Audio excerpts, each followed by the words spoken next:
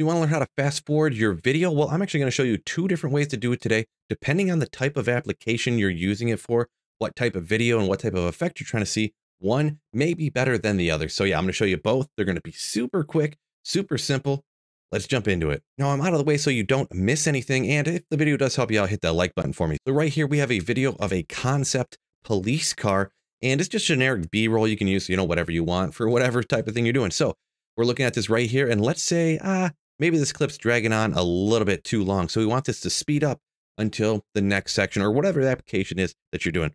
So let's say it's right here. I'm holding Control and V to make a cut in the video right where we want the fast forward to begin.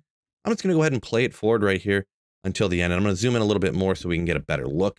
This is dragging on quite a long time, so we're definitely going to want to speed that up.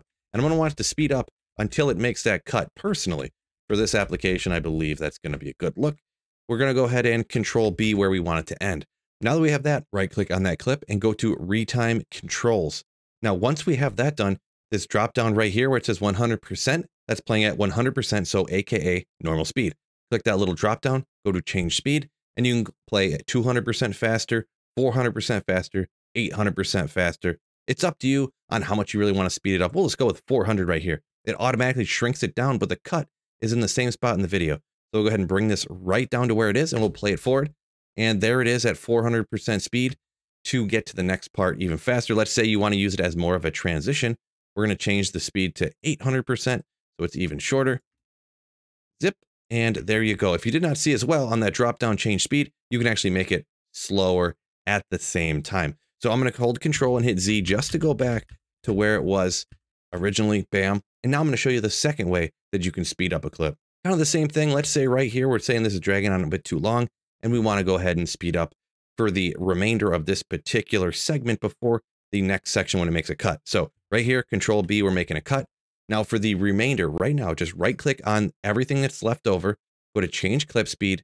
And right here, you can either type in an amount. Let's say you want 200% faster, put that in there, or you can click the dragger and just drag it over left or right. And you can go either faster or slower. And then you can see if you even go past that, it actually plays the clip in reverse speed. Let's just say we want to go, we'll put it up to around 800. Let's say you just want to drag it over like that. Change, boom, and you see, here's actually now the end of the clip. Actually, what it did is it made the entire rest of the clip that speed. But you see, if you don't leave the rest of the clip there, it'll actually just shrink down and leave the clip the same length.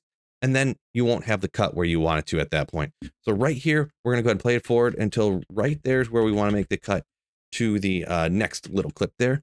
Once you do that, though, click on this exact clip at the end, right click on it, go to clip speed.